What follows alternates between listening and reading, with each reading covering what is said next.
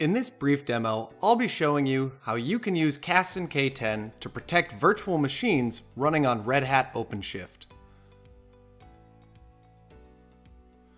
In our OpenShift console, we've already installed the OpenShift Virtualization operator and have a single Red Hat 8 virtual machine running MongoDB in the app1 namespace. Looking at the rest of my app1 resources, in addition to my virtual machine, we see a deployment running a web front end for my database. And this is going to give us a view into the application that we've not yet had an opportunity to re-platform. So moving over to the K10 dashboard, we see all of the application namespaces discovered on our cluster. And we'll start by creating a Kasten policy for app1.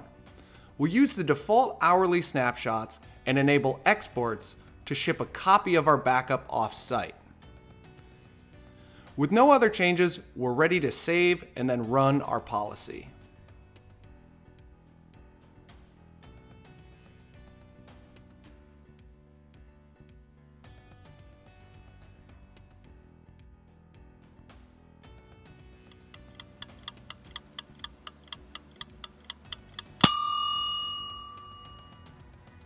All right, so I think this policy is just about ready to pull it out of the oven.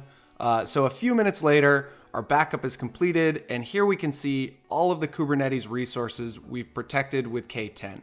And that includes my RHEL 8 virtual machine.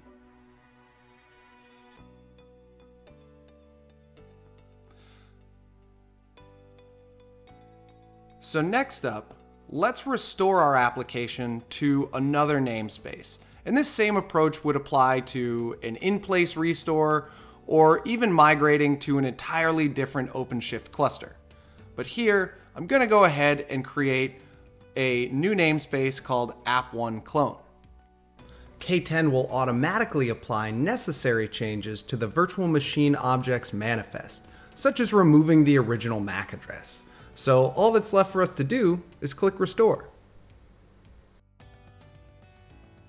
And after just a few seconds, we see that our restore operation has completed.